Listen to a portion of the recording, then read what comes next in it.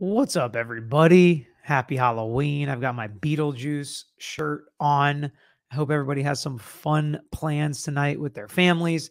Let me know in the comments what you or your kids or your grandkids are dressing up as, and we can look through those later and just remember the crazy trends of 2023. It's always fun to kind of go back, especially my college years, and look at what everybody was dressed up as, whether it was Heath Ledger's Joker, or whatever the iconic figure was at the time. Beetlejuice is always going to be a classic costume that so many people dress up as.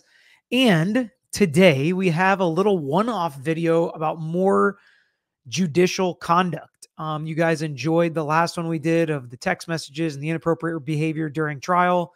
That was just so easy to condemn. It wasn't even funny. This time, we have a more salacious subject for sure. It is pretty wild, and we're going to get into what the details of that are. But does it connect with his ability to be a judge? Does it make him somebody that shouldn't be qualified to be a judge? And I think we're going to have some disagreement in the chat, which I always like. So give me your comments. Let me know what you think as we're listening, what you think the punishment for this judge should be. And I think it's important to point out that this is a magistrate judge who is not a lawyer, I believe. But I think he's been a judge for like 20 years or something. And I might be wrong on that. Maybe not 20 years. I think he's been a judge for a number of years. It's not like he just became a judge, but he's not very old. I think he's in his 50s. But we'll get some of the details about what he did, when he did them, and what the potential repercussions are, because they're discussing this in front of the Supreme Court of their state, which is Kansas, and the disciplinary committee was unanimous in disciplining him. But the Supreme Court had a lot of questions, and some of the background and some of the facts in this case are that he was sending sects and nude photos, and he was on a swingers website that was kind of public, kind of social media, but kind of not. It was kind of private. And worst of all, he was discussing meeting up with some of these other people on this swingers website in his chambers. And that's a big connecting piece to me, because what people do in their private lives, while we agree with them or disagree with them, whether we would do that ourselves or not do that ourselves, whether we would want that person to be our friend, our father, our teacher, our, person in our life that is around our kids, may be different than can they be a judge. So those are going to be some of the topics we discuss. We're going to get into the details, get into what both sides think. There's a lawyer representing the committee that wants to discipline him. There's a lawyer that represents him.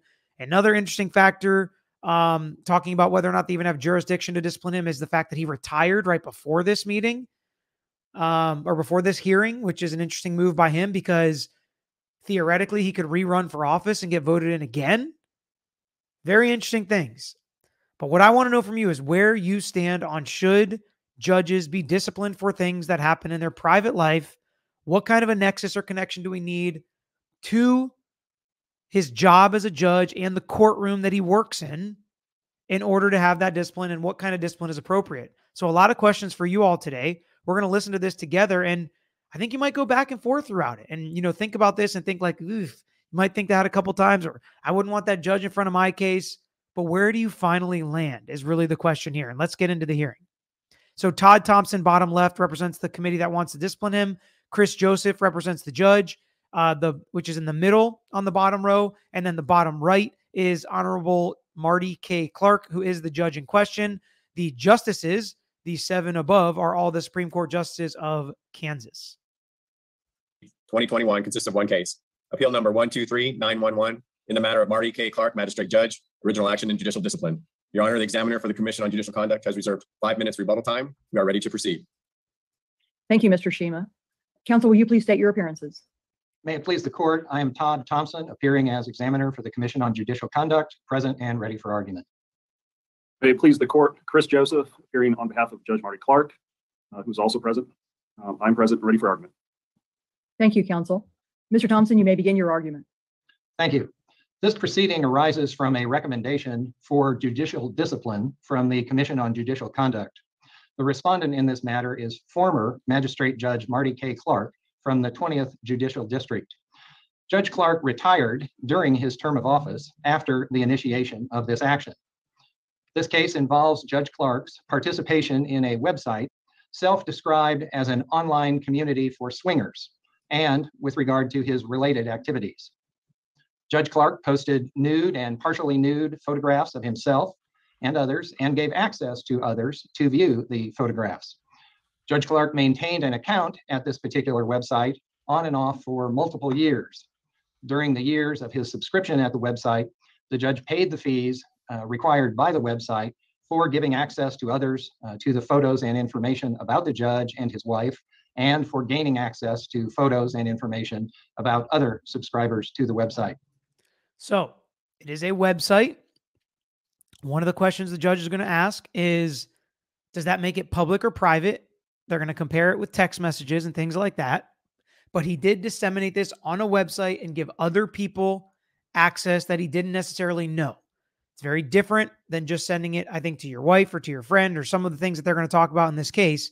But do you guys think that that is public or private to post it on a website that it seems like you have to pay to use or have some subscription? It's not like it's Facebook. But if you pay to connect with people and see their profile and see these, inappropriate pictures, what's your feeling on that? The website is used by subscribers for the purpose of connecting with other couples, which the judge describes as a dating website for couples.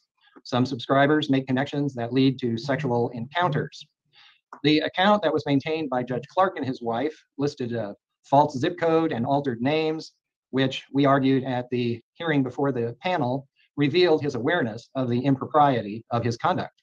Judge Clark met the complainant and the complainant's wife in the late spring of 2019. They met at a bar, conversed, and after that meeting, Judge Clark and the complainant's wife began communicating via text message and email. I will refer to the complainant's wife as the judge's paramour from this point forward. The judge and his paramour discussed in very graphic terms their attraction to each other and the prospect of having sexual activities with each other. Their rather salacious texts included messages wherein Judge Clark and his paramour actually discussed the details of a wished-for sexual encounter in the judge's chambers. Can I ask you? And that's where it starts to connect to him being a judge, right? And you can tell me if you think it would be different if he never mentioned chambers, never mentioned that he was a judge, never mentioned anything like that, versus just private, messages or whatever it may be, or the fact that he brought in his chambers. Does that make a difference? And as you'll see, in appellate situations like this where you're having oral argument, the judges just fire away questions. So when I was on the moot court team, or when we have an oral argument in front of an appellate panel, you just start talking. You never know what they're going to focus on. They will start firing questions and you've got to be ready to answer anything. It's kind of funny to see all of them in their robes, like in their houses, especially the ones that aren't in an office. About one of those exhibits, and I won't get into the details of the dialogue that was occurring, but it's graphic as you described. One of the questions I have is that it appears that it has a timestamp on the time in which the texting was taking place, and it says 2:16 p.m. and I assume that's in the afternoon. And then one of the text responses referred to, I should not be wound up on a Tuesday. Can we infer from that that was occurring during work? Or what do we take from that? And if we can, does that make a difference? I don't know that it makes a difference, although it might make it worse. You can take— Does it make a difference to you guys if he's on these websites and doing this stuff at work? I think it does make a difference to me, because if it was late at night at his house by himself, regardless of what you think about it or what I think about it, I think it's tough to discipline somebody for, having vices that are not illegal, but maybe just immoral at their house, at night, whatever him and his wife want to do. Does that necessarily affect his ability to be a judge? But I think it might be different, the fact that he's doing it on a Tuesday at 2:19 p.m. when he either should be working or, is getting paid taxpayer dollars. That does make a difference to me, but let me know what you guys think. Were texts, because there was evidence before the panel of the timing of the text. The text occurred during the day. The judge denied that it ever interfered with his performing his duties, but without question, they were texting back and forth during the court's business days. Going on, I would note that during this discussion about having sex in his chambers, Judge Clark readily identified his chambers as being in Russell, Kansas. Photographs of Judge Clark, most of which had been stored on the subject website in the judge's profile, were admitted into evidence. Those photographs have been sealed or were sealed by the panel. Counsel. Yes. I'm sorry to interrupt you, but your time's running down. And I guess my question, I'm trying to think how to frame this appropriately. And I guess the question is, do you have any concern that this proceeding is treading inappropriately into the private life of the judge? I'm just trying to, is the recommendation of discipline and the violations entirely founded on the moral disapproval of this behavior, or is there something else? I guess that. So basically, and it's an interesting thing, right? Because these judges are about to come down with discipline on another judge for his private actions, which could literally directly affect these judges. Because maybe some of these judges are swingers. It doesn't preclude you from being a judge if you're a swinger, at least right now.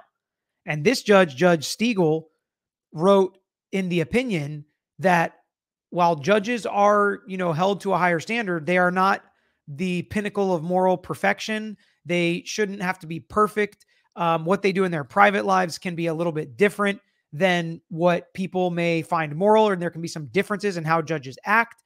All of that is something he writes in his opinion, basically disagreeing that they should discipline this guy or try to keep him out of office or things like that. It really seemed like he was on the side of protecting the private lives of judges. That's the right question to ask. Well, I would note for starters, this court's opinion released in February of this year, indicating that Canon 1, Rule 1.2 demands that a judge act at all times, meaning 24, and I'm quoting the opinion now, meaning 24 hours a day, 7 days a week, 365 days a year, in a manner that promotes public confidence in the independence, integrity, and impartiality of the jury. So that's a holding by this court, I believe, saying 24/7, 365, you should act in a way that encourages public confidence. So this is where lawyers really like to pick apart words, and words are important and definitions are important. What does that mean to instill confidence in the public of your impartiality and that you can do the job as the judge? Now, I think text messaging during a trial about defense lawyers, about witnesses, about law enforcement officers is totally inappropriate, and everybody loses confidence in the judge we talked about before. But if a judge is cheating on his wife, does that make you think that you lose confidence in him as a judge? If he is sending these kinds of pictures or these messages or subscribing to these websites, where do we draw the line? And that's such an interesting and difficult line to draw. And it's interesting because people have said, if you mark the arches of society, when immorality just becomes normal, sometimes that affects how society looks and what becomes legal and what becomes illegal and what we punish and what we don't punish. And if the judges who are running the courtroom are getting into gray areas or even areas that people think are red, how do we deal with that as a society? And I really want to know your comments and what you think, because it's a really interesting discussion. Judiciary. And does that, so what is the standard that we apply to entirely private behavior? Well, I'm trying to figure out if this case has any kind of objective standard, or if this is just all of these private details, which are unpleasant, I'll say, have come to light, and it embarrasses the judicial branch, and that's the grounds on which we're going to find a violation. Well, I would argue that these details are not private. That's why these photographs were at a public hearing. That hearing was public. The decision was made not to, or to seal them so that they wouldn't be circulated in the public, but a complaint came in from a member of the public, so it's not private. Second, the judge is subjecting. I do think that matters, that some citizen in the public filed this complaint based on these actions. So at least some people find this to be a problem for judicial action. And that's important. It wasn't just somebody found out or some other judge saw it, but it's actually a member of the public that made these complaints, whose wife was the one engaging in these conversations with the judge, which is interesting as well. And again, problematic. I don't know how we deal with it, but definitely problematic. This is not great. This is not idealistically how you want a judge to act. And it shows in I'll save some of my thoughts. I'll throw them out there now. Why not? One of the problems I have with this is I do think judges need to have wisdom. And to me, this shows a lack of wisdom and a lack of good decision-making to put yourself out there like this and even open yourself up to this. Now, if you do this privately and you swing or whatever, or you have an open relationship with your wife, not how I would do it, not what I think is right. But does that mean that he can't be a judge? Well, probably, maybe not, probably not.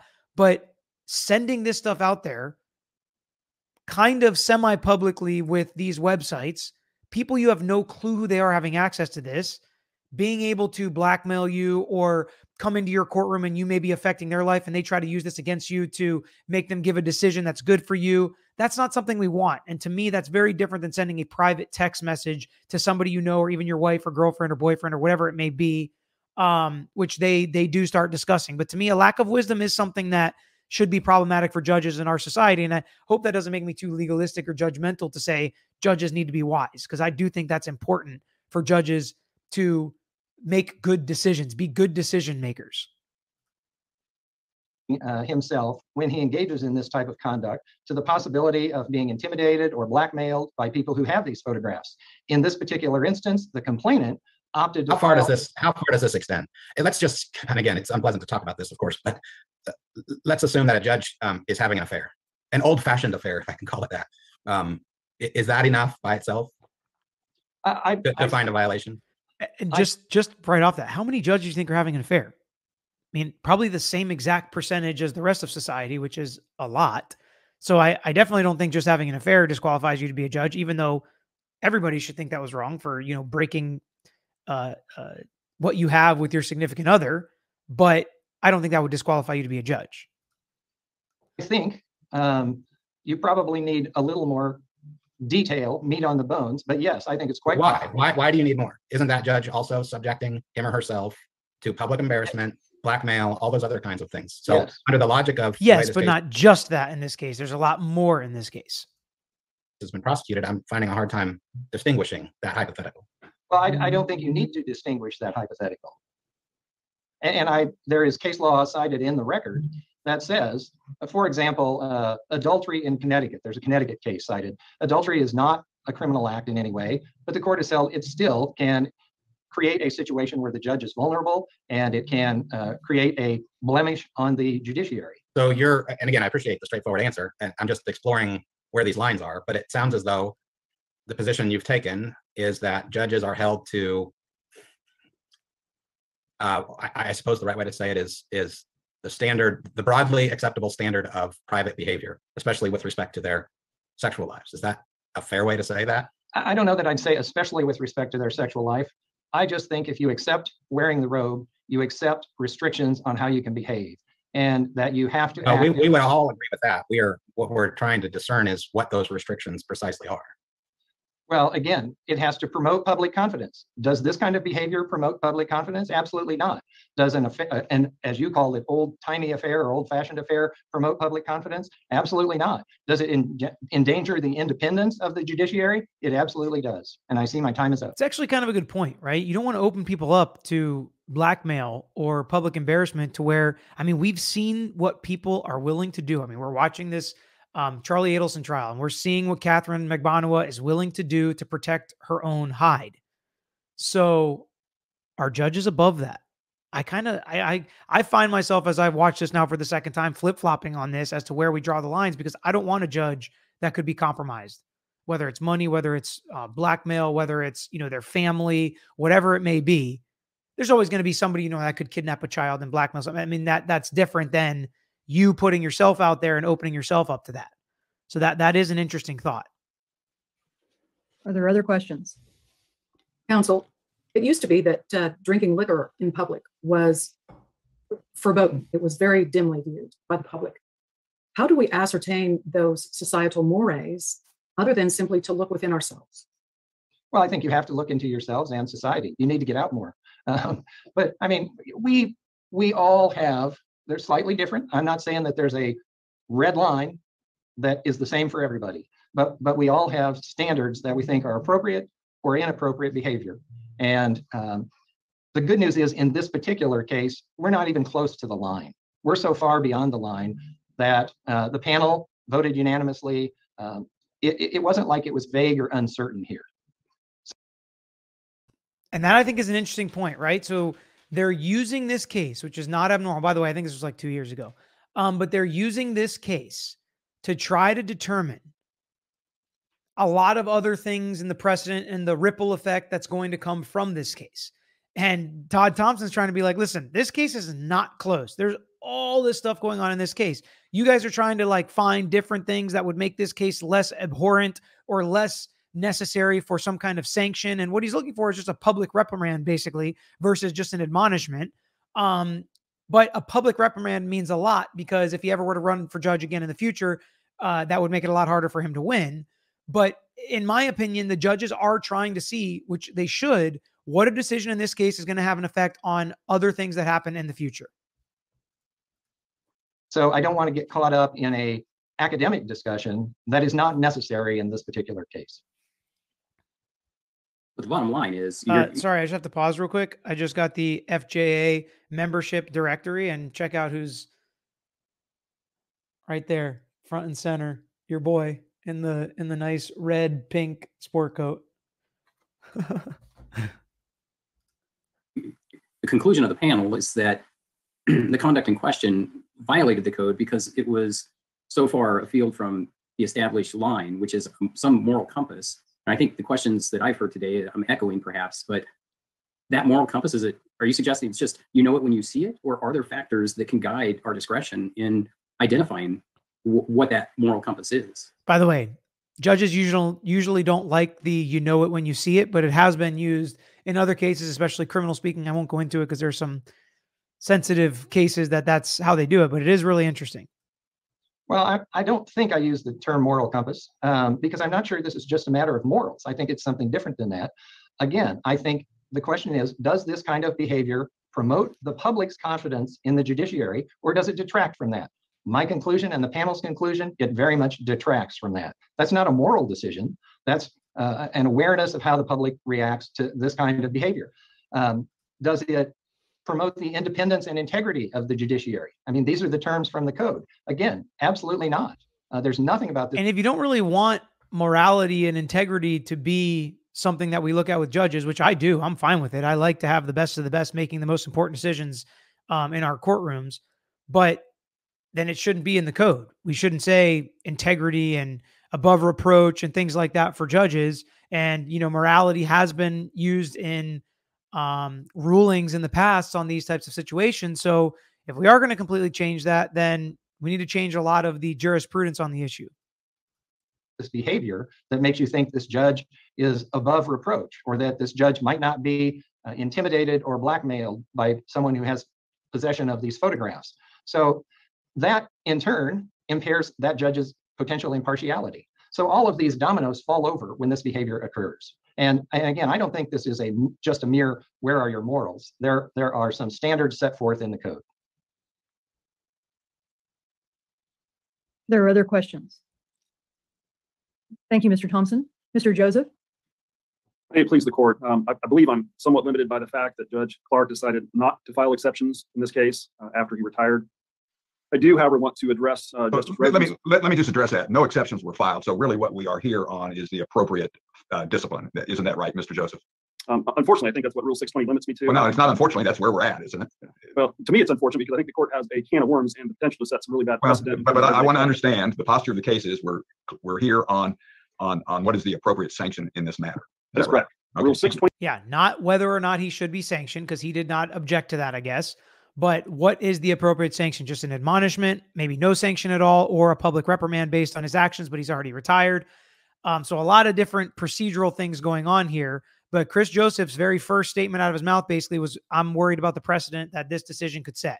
And in appellate situations, when you hear judges firing questions at something, if it's good for you and it's a point that's good for you, you want to focus on that in your argument. So if all these judges are worried about how far this is going to draw the line for any judge in their private life, that's what you want to focus on, because that's what's best for you. And it seems like the judges are on your side there. 20D limits me to talking about, I can make a statement with respect to the disposition of the case only. I do think, Justice, and I was going to address your question, that it would be appropriate for me to answer your question. That's fine. I you know, in preparing for this, I saw that, and my question was, seeing the time and the day in question seemed to imply that this was during possibly, or I think the assumption I had was this was during work hours. Right, and that would provide the connection that you see in the other cases where there's discipline, some connection to workplace conduct. I just wanted to point out that is in the record. That was addressed at panel hearing. It was not a day when Judge Clark was working. He was not in the office. It certainly wasn't established by clear and convincing evidence that he was. So I think that what you were And now he is quibbling with some of the facts that it wasn't during work. He wasn't in the office. Searching for perhaps was the hook between pure morality standard and some connection to his office. And the only I wasn't necessarily searching, it just stood out to me. Okay, thank you. Understood. So because of Rule 620, I am limited, as you mentioned, just talking about disposition. And the only comments I have is, I mean, he has since retired. So removal and suspension become irrelevant. The panel recommended public censure. Mr. Joseph, Yes. do you have a position on whether or not this court has jurisdiction to impose any discipline, including censure, on a person who is no longer a judge? It's a good question. Being limited by 620, I didn't plan on researching or Well, arguing. to me, that's entirely within the ambit of discipline. Yeah. And I think it's an important question whether or not someone who's no longer a judge, because the code, by its terms at least, only applies to judges. It doesn't apply to retired. Right. And particularly Judge Clark is not an attorney as well. He is a lay judge. So he is done. He's not going to practice. He can't. Some judges, there's a concern if they leave the bench, then become a practicing lawyer. And that is a hook, if you will, to keep jurisdiction over him. That would not be present in this case. Judge Clark is retired and not returning to the practice of law because he's not a licensed lawyer. I think the court can do whatever it wants to do. But he could run for judge again. And again, this discussion is going to be delved into now about their jurisdiction, whether or not they can even reprimand him, what they can do, what they can't do. Both under the rule, you can find no violation and dismiss it. You can impose any of the discipline options, or you can find there's no jurisdiction because he has since retired and is no longer. I mean, there's no possible future conduct. So yes, I agree that is an issue. One which I didn't brief again because we didn't file anything, we didn't have any exceptions to make. My only suggestion in terms of disposition, if the court does accept the panel's recommendation for public censure, I would encourage the court to craft this in a way that does not set precedent that becomes an unfortunate precedent for future issues that might come before the panel on questions of morality. I think Justice Wilson pointed out correctly that drinking was a moral objection, homosexuality was a moral objection, both of which you could write language following this panel's rulings that could create something that's troubling for future generations based on what I see to be a reasonable person standard the panel suggests for determining morality. So whatever you do, my only suggestion, if you take the public censure route, to craft this in a narrow way that does not create problems for things that may seem problematic to a reasonable person in 2020. And I agree with him there. If they do a public censure, which I think is what they ended up doing at the end of the day, even though some judges maybe disagreed with that, make sure you craft it in a way that's specific to this case that can't be overbroad and used against judges in the future about things that don't necessarily fit into what they're trying to keep judges from doing so that people don't lose confidence in the bench. 21, such as drinking or homosexuality used to be a problem morality-wise 30, 40, 50 years ago. I don't want the court to create something that's a problem for us, the generation appearing, my kids appearing before the court in 2050. Counsel, But it isn't, go ahead, Justice Wilson. Counsel, but isn't it appropriate for the court to look at what the societal mores and expectations and accoutrements are at this time, as opposed to what they were 50 years ago? So the issue to me is when is discipline appropriate? And I presented my arguments to the panel and they disagreed, but my response to you would be the same as was the panel, which is you don't. No, I don't think you look at morality as a basis, especially some of these private sexual morality as a basis for discipline, unless, like these other cases, and why I referenced Justice Rosen's question, unless there is a connection to the job. And you'll see all the cases cited in the briefing. There's always some kind of hook to that, such as pornography while at work, such as saying something to a clerk or showing a picture to a clerk who works for the court. There, things that aren't present in this case because that Tuesday was not a work day. I think, counsel, mores are different from morality. I think mores is a broader concept of just general expectations of how society expects people to act and whether or not there's some objective line or. It is kind of problematic where we keep lowering the bar of people in leadership and people making decisions. I don't think we should lower that bar. I think we should probably raise that bar. If these are going to be the leaders in society, if you're going to put on the robe, maybe you do accept some limitations and things that you can't do that if you're not a judge, then you could do. I don't personally have a problem with that. You guys let me know if you do. Because with great power comes great responsibility, right? What's that from Spider-Man or something? That's true. And I want these judges to be not people also maybe committing crimes or walking in the gray area or doing things that could be used against them. I really don't. And I don't really feel bad about saying that. Some clue that we can use. It's dangerous to try to do that. I'm not, my position is the court shouldn't venture into that realm. It's dangerous to do. Again, 50 years ago, homosexuality would have offended most folks in society, and it shouldn't. It should not be a basis. It is a private life with no hook to his role as a judge. Again, I don't want to try to tread upon Rule 620 and try to backdoor in arguments because we did accept. We did not file exceptions.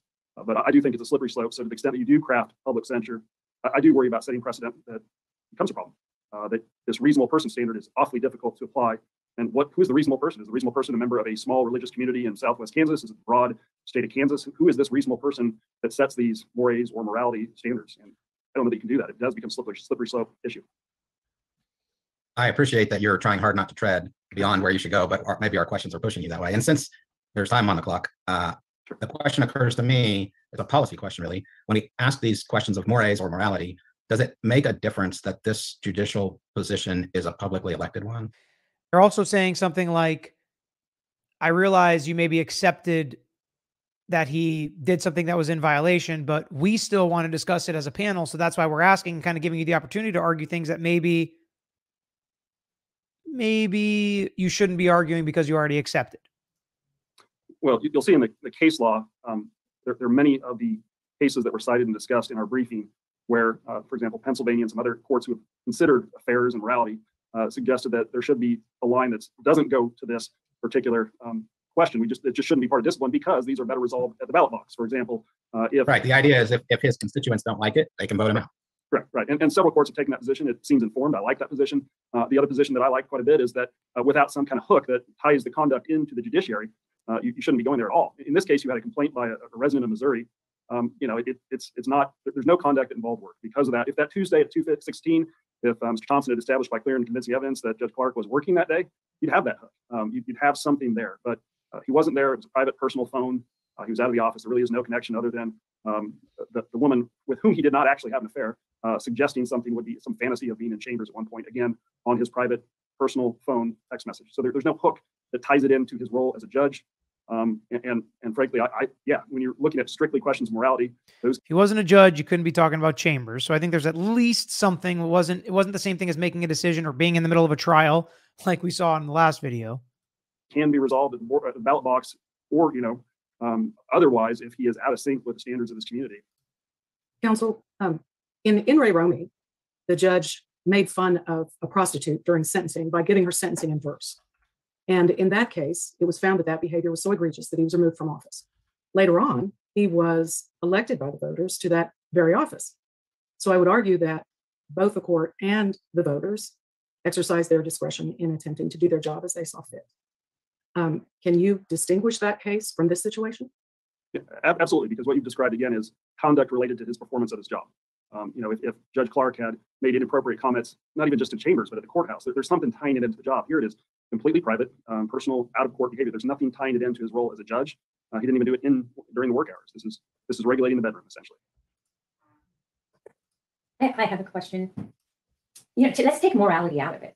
Okay, let's not even talk about morals. Let's talk about that the complainant in this case opted to file a complaint instead of posting this picture that he had in his possession of the judge naked or body parts, and instead posted that on his Instagram account, and it went viral. Does that affect, as the code says, public confidence in the judiciary or promoting integrity? That really gets into the blackmail issue, if you will. I mean, I'm not talking about blackmail. I'm talking about the reflection on the judiciary. And you could say also, if I post a tweet that says "F the president," sure, in my own time, on my own phone, on my own private Twitter account, does that reflect well on the judiciary? Does that promote integrity and public confidence in the judiciary? No, I agree. That's a bad set of facts, and you don't want that. Likewise, if what's interesting about this whole discussion is basically every judge I know knows that they can't do stuff like that. So we're trying to change that, it seems like, but every judge I know, especially the good ones, know they just can't do stuff like that. I could if I wanted to, they couldn't.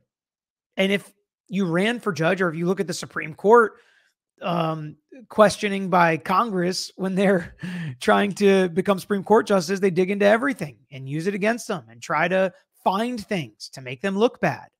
So why give them more fodder? Hacked into your phone and took one of your private pictures off, which unfortunately can happen, and posted that. What happened here? What happened here was intentional putting out there for public dissemination. No, it was as if I sent a naked picture of my wife. Isn't it foreseeable? Well, no. Wouldn't it be foreseeable? Definitely not the same. I mean, they keep making that connection, like sending a text to your wife or a sext to your wife. It's like, that's not the same thing because you know your wife, you trust your wife. If she betrays your trust, I think everybody could have the understanding that this judge didn't do anything wrong. He trusted his wife betrayed their trust, or girlfriend or whatever. Very different going on these websites and posting it to people that you don't even know. Some people would, I mean, don't we do that all the time on social media? Realize that if you post something, it's out there. This was not on social media. This was But if only you one. post, the old adage of don't write anything down that you wouldn't want on the front page of the Wichita Eagle. I agree. It is risky in a sense, but it's also likewise risky if you send a naked picture to your wife. The same risk attaches. I mean, right. This very well could have. I mean, whether or not it is. I mean, it's essentially what you tell your kids. Don't take naked pictures of yourself. Don't do these things because don't write an email. No, I agree with that. It's not wise because there can be issues. That said, where does the court come in? If it wasn't posted anywhere, the only reason this became a matter of public knowledge is because it went to hearing, and here we are. Otherwise, it wouldn't. A member of the public complained about it. Yeah, to Mr. Thompson, who put the pictures in the record. Yeah, otherwise nobody would have heard about it. Well, wait a minute, counsel. That's not the finding of the panel. At the top of page 12 of the final hearing report, it says, the respondent's decision to take a picture of his penis and post that picture on a social media website crossed that bright line and violated the judicial canons, requiring a judge to act with integrity. And earlier in the decision, the panel specifically rejected your argument that this was not public. And so this case has got to boil down, based on the findings, to being the posting of these private pictures on social media that was more widely available than just you're sending a picture to your wife. And that's why I think so much of this discussion is off base. I'd push back on that, Justice. I don't think those aren't the facts. I mean, literally, it is a website, but the only people that had access to this was the respondent and his wife. I mean, so it literally, you have to grant access. These are the facts in the record. The panel characterized, and I see the language you're talking about it, they're calling it a social. It is kind of a gray area on the public and private argument. What do you guys think? Would you consider it public or private? It seems like you can only grant access to certain people, and that's kind of like a text message, but you don't know these people and you meet them on a website. It's probably closer to private than public, but I don't know. It's definitely not the same thing as texting your wife. The only people, if you go to the record and the facts, the only people that have access to this, the respondent and his wife. Nobody else can have access to this. And those to whom they gave consent to have it released to you, is that correct? The respondent and the wife, yes. The respondent and his wife, or not the respondent, I'm sorry.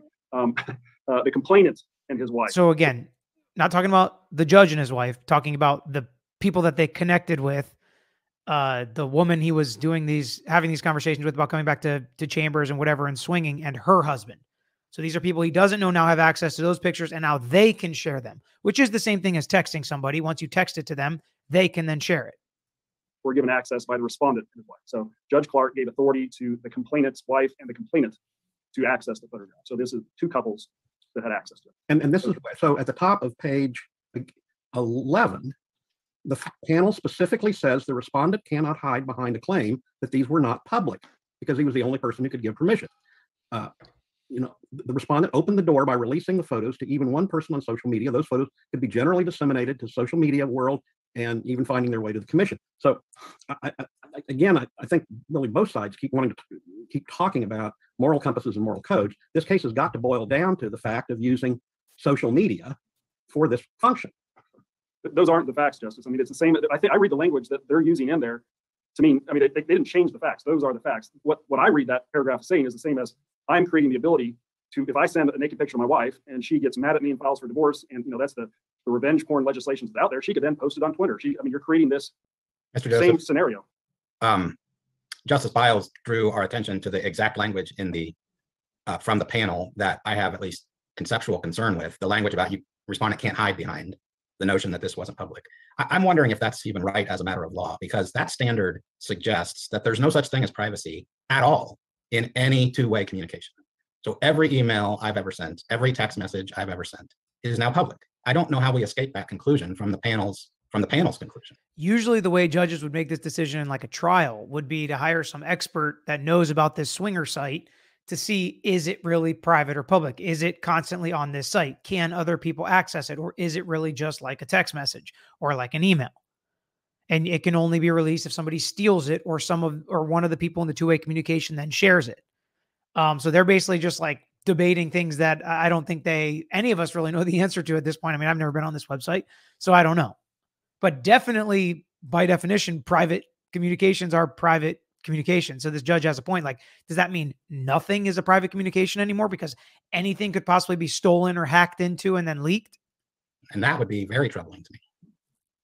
I think you can use the same language, and this is what I said to the panel. Again, they didn't agree with me, so I acknowledge that. You can use the same language and same description if I send a naked picture of myself to my wife by text and she later posts it. Well, it might help to take naked pictures out of the, what if I just say, I'll meet you for lunch at 12 p.m. at the Classic Bean or wherever, downtown Topeka.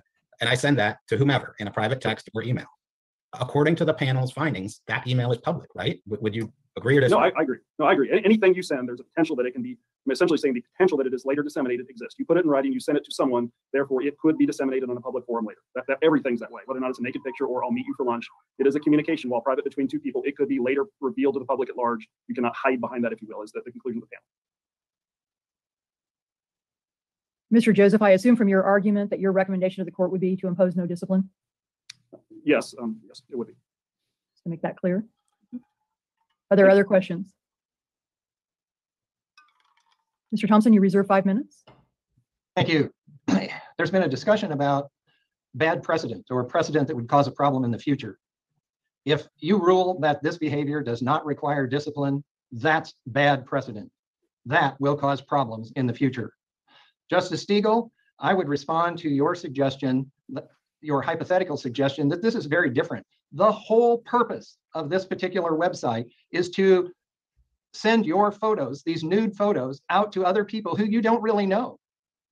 So this is not the same as sending a message to your wife saying, let's have lunch at the Classic Bean. This is completely different. Do we have to, and I appreciate that difference. And that's a point worth exploring, because I think this, where we draw the line between public and private is, at least from my perspective, one of the most important things about this particular case, because it has such wide-ranging implications for society and certainly for members of the judiciary.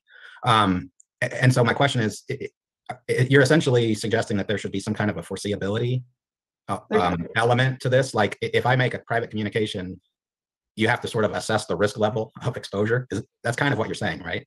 Well, I still would refer to, I think one of the other courts talked about the fact that all of these other issues aside, when a judge is grooming his private organs for purposes of taking a photograph and then takes those photographs and tries to claim that they just accidentally slipped off out of his phone when he was talking to a woman, that there's just no justification for that as being private. That goes beyond private. The whole point of taking those pictures is not for him to look at himself. He took those pictures to give to other people. And the same would be true. But it seemed as though the panel drew such a wide net to what is public by anytime anything is shared at all. And you won't get any argument from me about the disturbing nature of the conduct here, but I'm having a hard time seeing how we draw the public-private distinction based on the content of the communication. It seems to me the content of the communication cannot play a role in deciding whether it's private. Well, I would say the content can, because in this particular case, there are gross, vivid descriptions about having sex in chambers.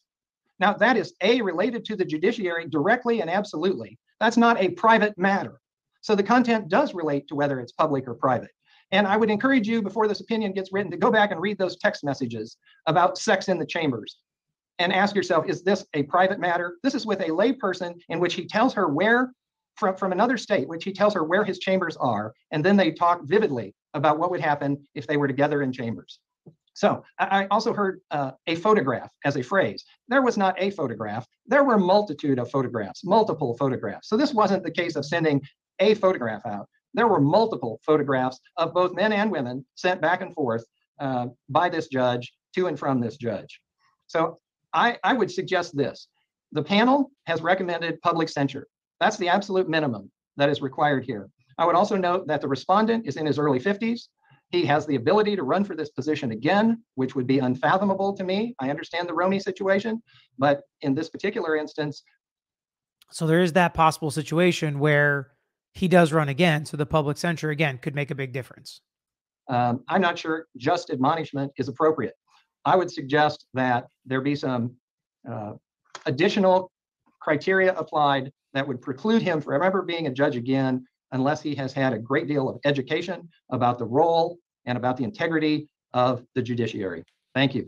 Mr. Thompson, your last remarks kind of, I think, tell me the answer to my question. But again, I'm focused at the top of page 12 of the final hearing report that talks about posting, and it just says a picture, but I don't care about that, but post the social media website. If you take the social media website out of this case, do you still have an argument for public censure of this judge? Meaning, is this actually public? Is it like Facebook? Or if this is private emails or text messages he's sending with swingers, and talking about, doing things in his chambers, the chambers of secrets, which is what I titled the video. That is a very good question by this judge at the end. If this is not a social media website and these are just private emails, do you have the same position? Well, I would argue this is a social media website. It's not an unlimited one, but it is a social media website. Take it out of the picture. Okay, so if that didn't happen. Well, he still distributed photographs to members of the public of himself, of his genitals, to people he didn't really know. Initially, he posted these pictures and gave this couple the right to access them after meeting them one time. So yes, it's still inappropriate behavior. Just taking pictures of your genitals and distributing them in any way to the public, in my opinion, does nothing to enhance the integrity of the judiciary. The to the public part of that. Words are important. To the public. I think that's where some of the judges have an issue. Are there other questions? I did just have a quick question that I remembered as you were closing. But what is your position on the jurisdiction now that the judge has voluntarily retired? I think the jurisdiction question was answered in Henderson 2 very clearly by this court.